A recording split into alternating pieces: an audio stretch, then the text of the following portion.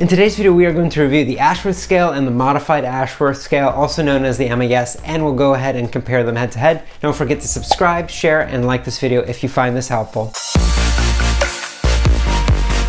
Traditionally, both the original Ashworth and the modified Ashworth scale have been used to measure muscle spasticity, and it's mostly used with individuals who have central nervous system disorders or conditions such as cerebral palsy, stroke, or spinal cord injury, since central nervous system damage often leads to muscle spasticity. The Ashworth scales are fairly well studied, and its reliability and validity has shown some mixed results. The updated Pedretti textbook recommends to use these scales as ordinal scales to measure resistance to passive movement. This means it is still considered a good scale to communicate a general level or amount of resistance to passive movement, but its mixed results in reliability means evidence can't confirm consistent intervals between each level on the scale, making it an ordinal scale, and the mixed validity results means it's probably more accurate to say it tests resistance to passive movement than to say it specifically tests spasticity. The original Ashworth scale is a 5-point scale, and it was later updated to increase the sensitivity of the scale by adding one more level. This updated version is the modified Ashworth scale, which is now a 6-point scale. We'll compare them side by side in case you run into either one. This video will be mostly about the scale itself. However, just to give you a sense of what the testing looks like, the test is done by applying quick passive movement by the therapist to a limb or body part in the opposite direction of that muscle's pull. For example, if you're testing the bicep for spasticity, you would start in the flex position, move the lower arm quickly while supporting the elbow in order to extend the bicep and the elbow. While doing this, the therapist would be feeling for a catch or a sudden increase in tone. And based off of what the therapist feels, a score will be given using either the Ashworth or the modified Ashworth scale.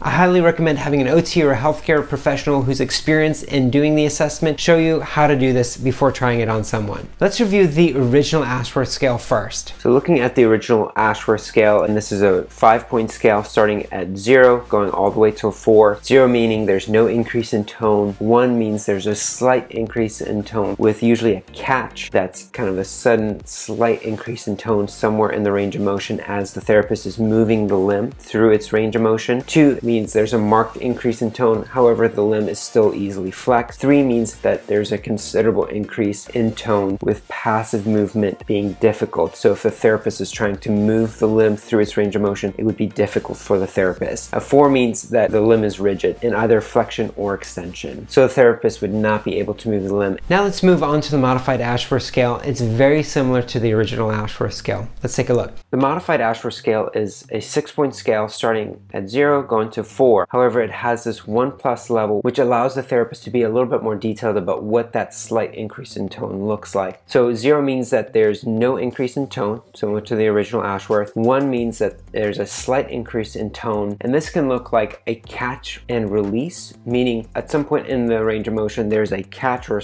a slight increase in tone, and then that tone is released, or there's a slight increase of tone at the end of the range of motion of that joint. With a 1+, there's also a slight increase in tone, but with this there is a catch and no release at less than half the range of motion. So it just allows you to be a little bit more specific about that slight increase in tone, and again is indicative of a little bit more tone. 2 means there's a marked increase in tone, similar to the original Ashworth. The limb is easily flexed by the therapist. A 3, it means there's considerable increase in tone, similar to the original Ashworth, meaning that it's difficult for the therapist to move the limb through its passive range of motion. And then again, 4 means the limb is rigid in extension or flexion, depending on what muscle groups are spastic. Thanks for joining me on the OT Minute today. Don't forget to subscribe and turn on the notification bell so that you are kept up to date regarding new content coming out on this channel. We'll see you in the next video.